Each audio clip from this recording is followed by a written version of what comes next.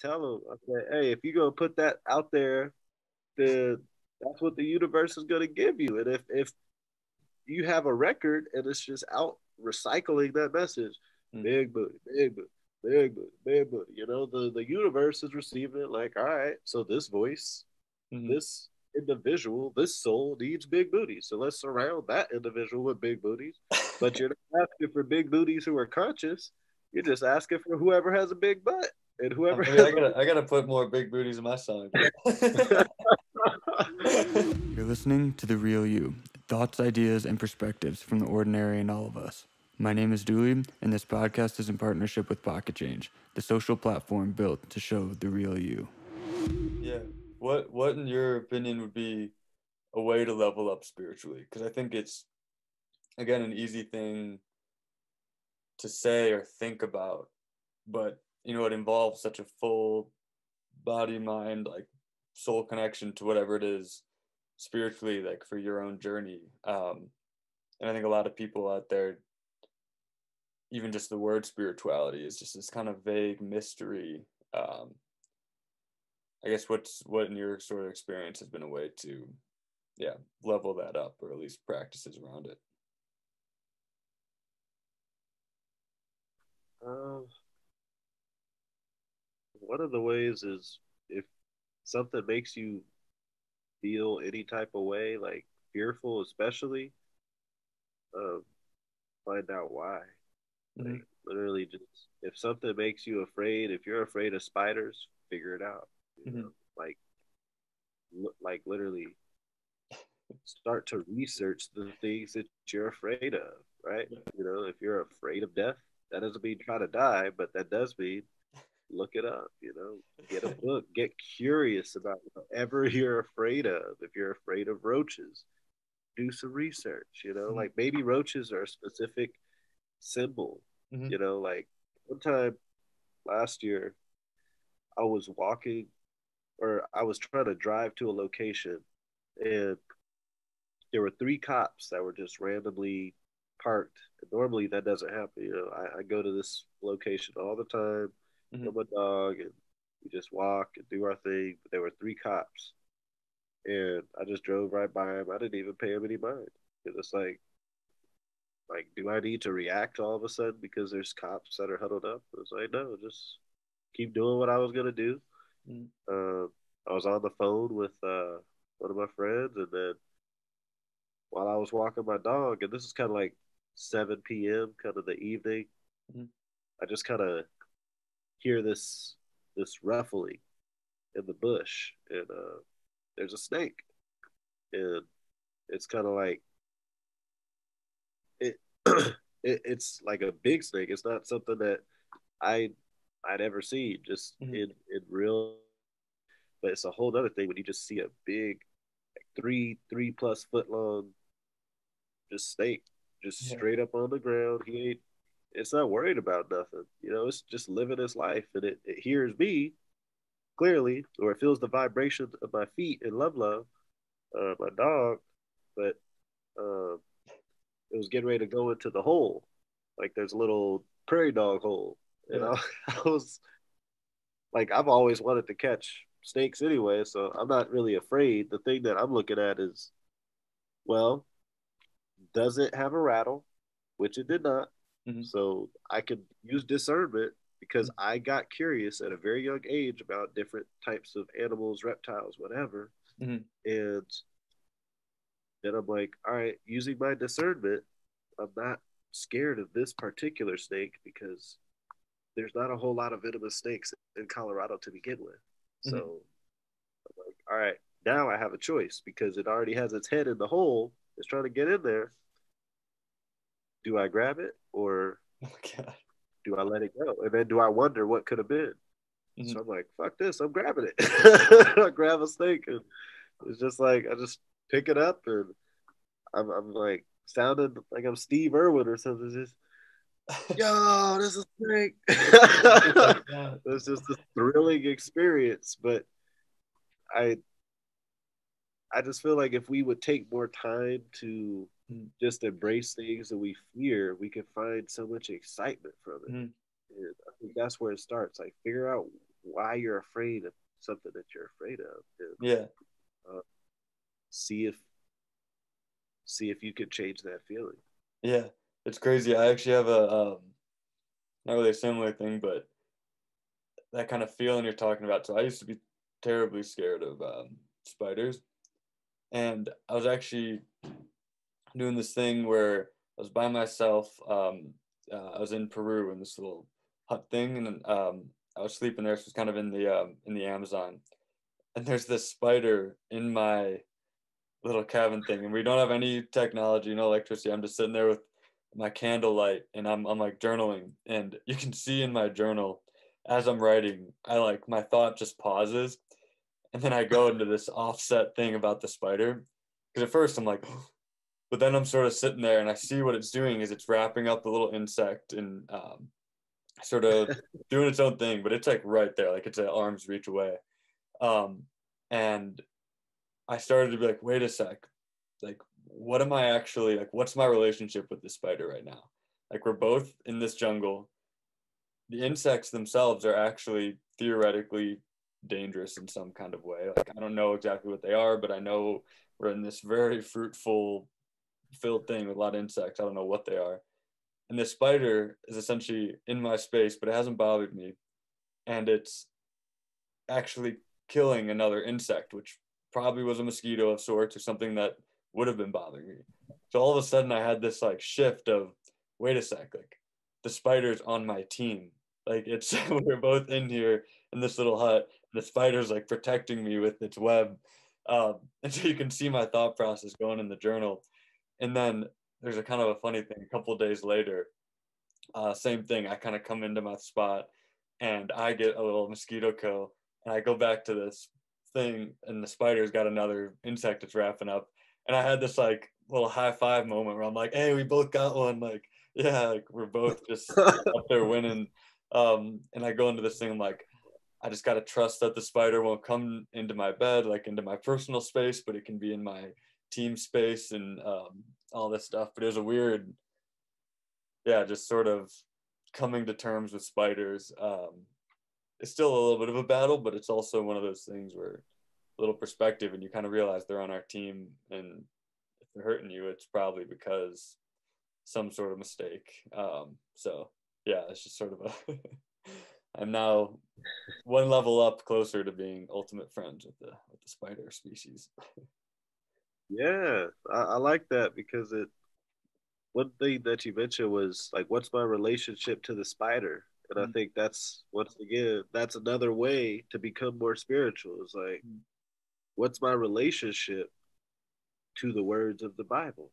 What's my relationship to the stories of the Bible? What's my relationship to somebody of another complexion? What's my relationship to the space that I'm occupying or the job that I have? And like constantly asking that and asking it in a way that's just from the heart, then we can start to understand and bring awareness to why we're doing it. Yeah, And yeah. it's a lot of quiet Mhm. time. It takes a lot of journaling. You know, a lot of people who journal are able to get to those very sacred and spiritual places because we are trying to figure out what life is. What is our relationship to life itself? Mhm. And if there is that intentionality, then we eventually get some answers. Not all the answers, but Mhm. we get more answers the more curious that we are. Mhm. Yeah, yeah, yeah, yeah, yeah. No, I mean, it's an ongoing battle, but not even battles. It kind of is a battle. I think it is something that's really tough to grip and fight with. Is like creating time and moments to have,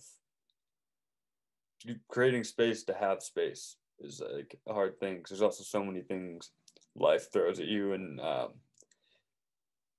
think that's one of the hard parts with even going back to the like political problems in our world or corruption or all these different things is you get so caught up in almost what you feel you have to do or told to do or numbers you got to hit or all these things, and then your brain gets rewired and you get so lost in what are you even doing it for? And so that's just like, as a powerful politician or business leader or someone who maybe has a lot of influence, like stepping back into that intentionality, like what is your relationship with that power? Because we all also, even on a small level, like have power in so many different ways.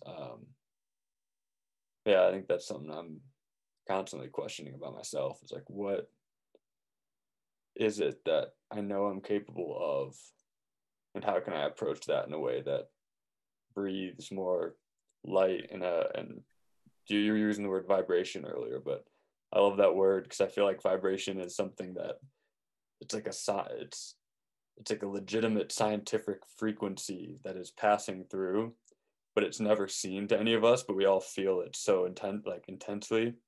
And so music's obviously a direct vibration, but there's vibrations by the way we stand, by the way we speak, the way we smile. Like they're all, so I don't know, like we all have power in our vibration. What is the way we approach it intentionally? I think that's kind of like spirituality to me, even. One thing that I would like to do is introduce you to one of my mentors. His name was Corbin, and for a number of years he was a pastor, and he shares some of your story in terms of, he comes from, a background of privileges, and I'll say privileges in a very intentional way, because we all come from backgrounds of privileges. It's just, do you have the awareness what are, Mm-hmm. So when I think about like how he has navigated like his experiences, he literally left, being a pastor to pursue work that he felt called to be a part of. Mm-hmm. I'm humbled every time I'm around him because he is not afraid of taking the path that makes his heart full. Mm-hmm. And that is very bold. That is very powerful. It's not about the money. It's like he has infinite connections. He could do so many things, but he is just this great model of a person who, like I was still in college technically when I started working with him for the first time. Mm-hmm. And he has this thing called Peace Warriors. Mm-hmm. Basically, it's a summer camp, and they would teach young people from all different backgrounds uh, the value of mental health, but they would do it in very unique ways and playful ways. So they'd analyze something like Star Wars, right? Mm-hmm. And they would talk about, you got to use the force, to cultivate good energy. And when the kids have conflicts, they would sit down with the kids and like, all right, now let's talk about what happened. We'd all congregate in a circle outside, and in the middle of the circle was a peace tree, and we would all practice Tai Chi together, at the peace tree. And I think about, how that has helped shape kind of where I am spiritually. I've always been somewhat, spiritual. It's just you have to constantly find people who are in alignment with your value system. And as your values evolve, so will your relationships, and so will the people uh, who aid the journey. It becomes just an endless amount of opportunities based off of what you're in alignment with, or in alignment with. Mm-hmm. If people want chaos, if people want, like big booties, and like go to the strip club, you're gonna Chaos get and big booties. you're gonna get some big booties and butt cheeks. Like that's what you're gonna get. But I talk to my students about this. Like I tell them, I say, hey, if you're gonna put that out there, then that's what the universe is gonna give you. And if you have a record and it's just out recycling that message, big booty, big booty, big booty, big booty. The universe is receiving it like, all right, so this voice, this individual, this soul needs big booties. So let's surround that individual with big booties. But you're not asking for big booties who are conscious. You're just asking for whoever has a big butt and whoever I mean, has I gotta put more big booties in my stomach. whoever has a big butt might not be what's for you. They might have bigger baggage. So Yeah. just constantly think about. Mhm. Yeah. Oh yeah. That's awesome. Well, we're actually hitting the hour here, but I think that's a good way to to wrap it up. Yeah, thanks for talking on all this stuff. I always think it's super fun to like just shoot the shit on all these different ideas and everything. Yeah, any other sort of stuff on your mind or whatnot, or I mean, I'm sitting across from the room where I saw you for the first time, so yeah. it's an honor to just get to know you in a different way, and you know, for you to be 23, Mhm. it's it's a joy for me to just be around you because it's like it's refreshing. Like I'm around people all day who are just like they're surviving the systems that are at work. You know, Mhm. the systems have, defeated the morality of some folks.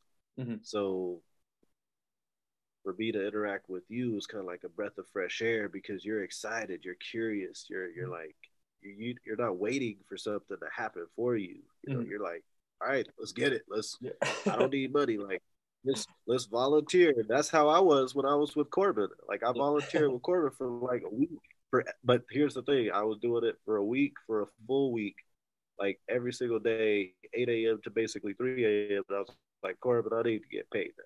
Yeah. So Yeah, it's well, hey, like, that's and quite we the were time. dealing with like 40 to 50 kids. So it's a different context. Yeah. But I had that same energy that you have. And it's not that I don't have it anymore, but it's like as your responsibilities they just develop, it's kind of like your energy becomes more precious because you're thinking, all right, like I need you almost have to have an energy budget, as Mhm. Michelle Rocket was saying. Like, all right, what's my energy budget for family? What's my energy budget for my spiritual practice, Mhm. my martial arts practice, my music practice, my mentorship practice?